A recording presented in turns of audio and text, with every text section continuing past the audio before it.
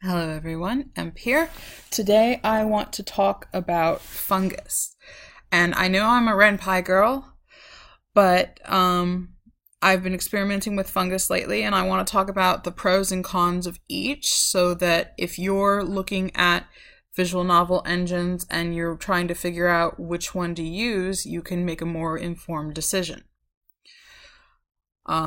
So some common pros, both of them allow you to create a fully featured visual novel with variables, branching routes, different endings, things like that.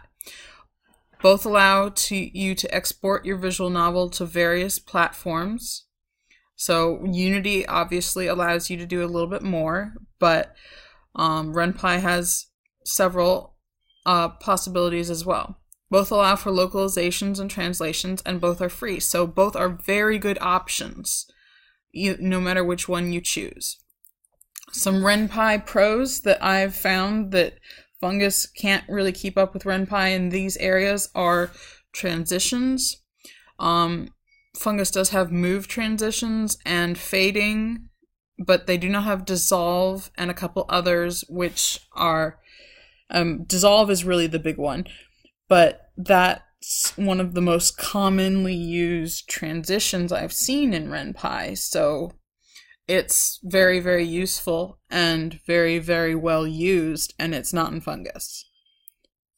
Second thing, what file you put things in does not matter. You can put your labels and organize things however you want, and it's just generally a little bit more flexible. Third thing is I find it a lot faster to code in RenPy than I do to do things manually in Fungus. And this is part of the reason why I don't have an example to show you in Fungus at the moment, because this next thing here is that there are these screens that are immediately available when you create a project, like your main menu, your preferences, your save and load, things like that are automatically that you're used to having. They're just there, and Fungus does not have them. You would have to create those yourself and do all the setup. Variables can be of any type. Fungus is getting better at this, so this may change in the future, but RenPy you can have variables of literally any type. And of course you can use whatever text editor you like.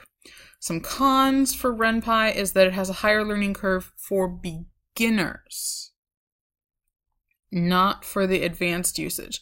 RenPy has what I like to think as it has a learning curve for beginners because it's actual scripting as opposed to doing things visually.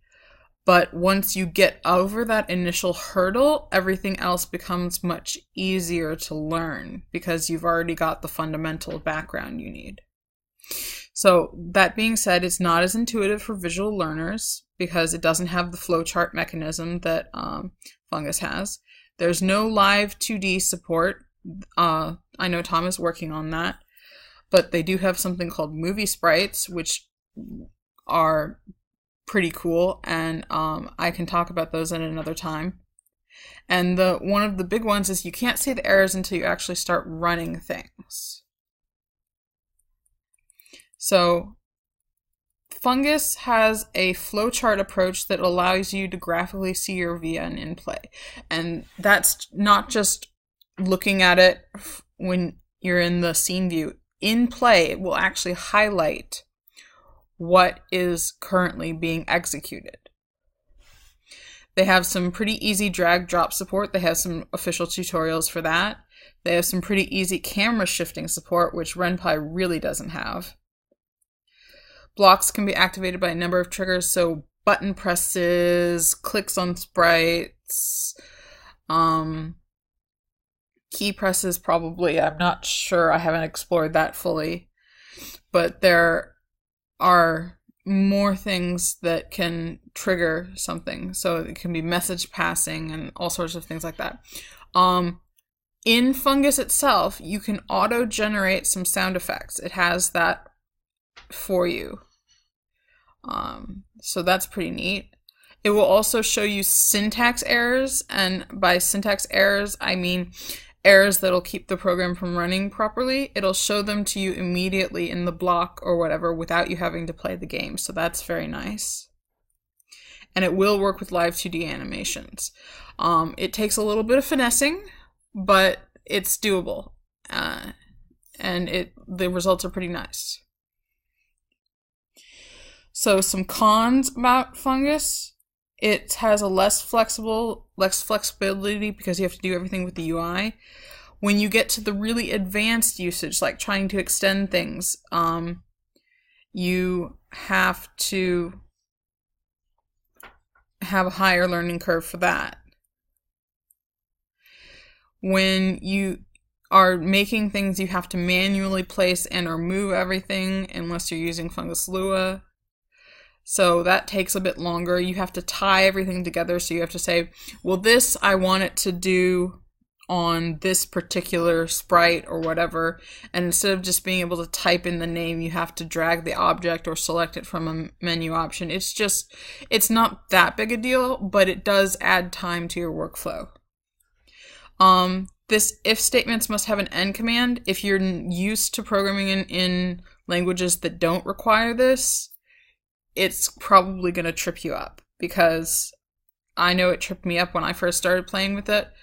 And it's not, a deal breaker, but you'll end up with some errors, and you'll be like, why is this not working, and stuff like that. And then you'll realize, oh, I forgot to put an end command in there. Okay, so if you have a regular jump from some place to another place, jumps have to be within the same block. There is a call to go from block to block in the flowchart, or even to a separate flowchart. Yes, you can have more than one flowchart. But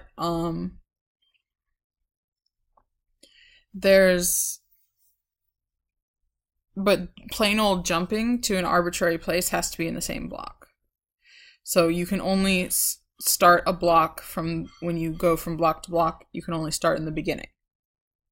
So and then of course the really big one is you have to create everything yourself. Save menu, start menu, everything like that.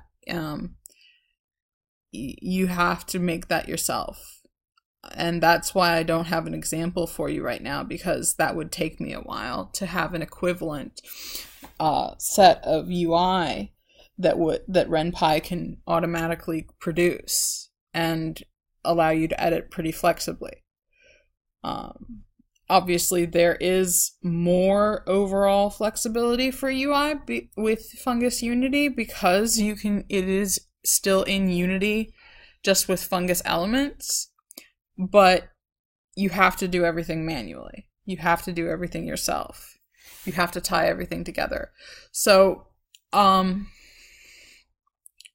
my conclusions overall are that while I'm pretty impressed with what Fungus can do, and there are some really super awesome things that it can do, it takes longer to create things with it. And it's also just doesn't feel as complete yet. For instance, their save functionality is still in beta, and it's far reduced compared to what RenPy can do. For instance, it only has one slot. But so I'm gonna stick with RenPy. I might end up doing some Fungus tutorials if people really want me to, but when it comes to my development, I think for the most part I'm still gonna stick with RenPy. Okay, I hope you guys found this tutorial helpful, and I hope to see you next time.